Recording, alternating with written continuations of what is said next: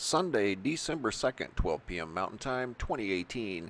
Guys, this next video we're going to go to the surface of Mars where they've found what they're calling shiny things in quotations. And this is a picture recently sent back to Earth of what looks like some sort of a shiny object. This one here I think is probably the most interesting of all of these objects that I'm about to show you real close underneath some different filters and different color adjustments, and you'll see what I mean. This one is very interesting. It looks like a row of teeth, maybe a gear strip for something. I don't know. It doesn't look like some sort of a random natural artifact that you would find on the ground. It's really kind of interesting. And they also found what they're saying is a meteorite, which I believe, and that is in a different picture. But here's a closer look at this little object here that looks like a row of shark's teeth. This under different lighting, let me show you. I put together a little video. Looks like gold. Check this out. And this was recently discovered on the surface of Mars. We don't go to Mars too much. I always stick close to home, but every once in a while there are some interesting things that show up on the surface of Mars. And I think this is one of those times. They're saying that this object is kind of unique. They've never seen anything quite like this. And here it is under a different filter with some lighting adjustments. This is the original, different filter. And you can see without any heavy modification from me, it's just a different filter, it did give it a gold appearance. And that's the original, which is in black and white.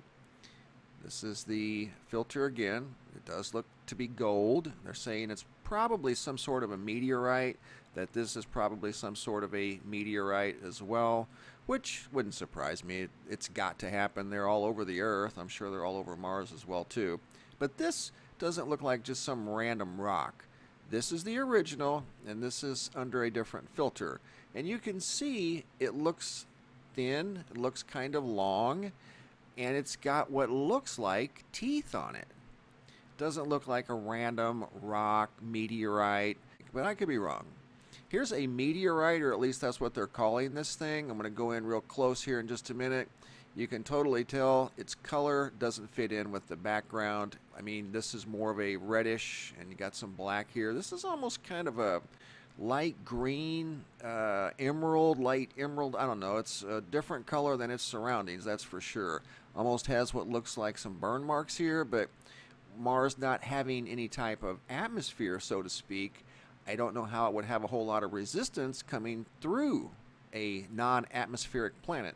But either way, it does look like some sort of a meteorite that we would even find here on Earth, and that's on the surface of Mars. Recently sent back to Earth just a few days ago, I think.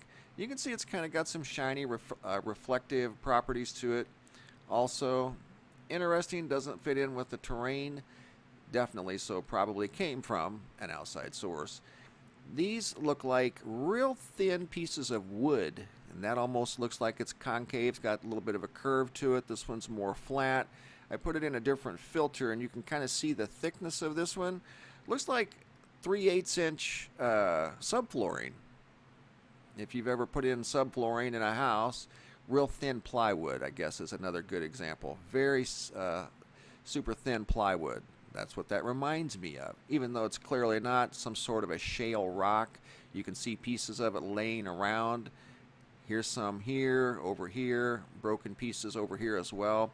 It's just kind of odd that it's so perfectly flat. It's extremely thin. This is probably some here also, but this one's kind of curved. I don't know how it got that curved appeal to it when it's a rock, or supposedly a rock.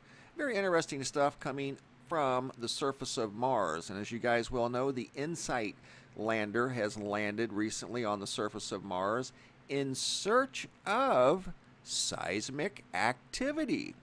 And I also think it's probably got a multi-purpose mission, which most of these rovers that have been sent to Mars do. This one, its main focus is on quake and quake activity, but I would guess that it's looking for subsurface water, because we really can't proceed too much further on Mars unless it has surface water. And right now, it's bone dry, at least on the surface. Looking at this picture of Mars, you can see what looks like frost up here at the North Pole, a little bit at the South Pole. You're seeing some here. That's because it doesn't have an atmosphere, and it's very cold most of the time, except for at the equator during the day. Everywhere else is pretty cold because there's no atmosphere to trap the heat inside. So if there is water coming through the surface, which it does look like there is, small amounts, albeit it's going to freeze rather quickly because there's no atmosphere. However, if the water inside the planet, which I firmly believe there's an ocean under our ocean. The water that we see on the surface of Earth is extra water that doesn't fit underneath the surface. That's what gives Earth its atmosphere, and that's why we're so unique in this cosmic neighborhood, because we have surface water. You get the water flowing along the surface of Mars, it will develop an atmosphere, it will trap heat, it will contain oxygen. Life and organisms will begin to thrive on that planet, more than likely, and then human exploration could begin. If there is water underneath the surface, which Italian researchers say they've finally spotted hints of liquid water beneath Mars's surface, and this was back July of 2018, there's probably a lot of water underneath the surface of Mars. Thanks for watching, guys. Have a super day, and be safe out there.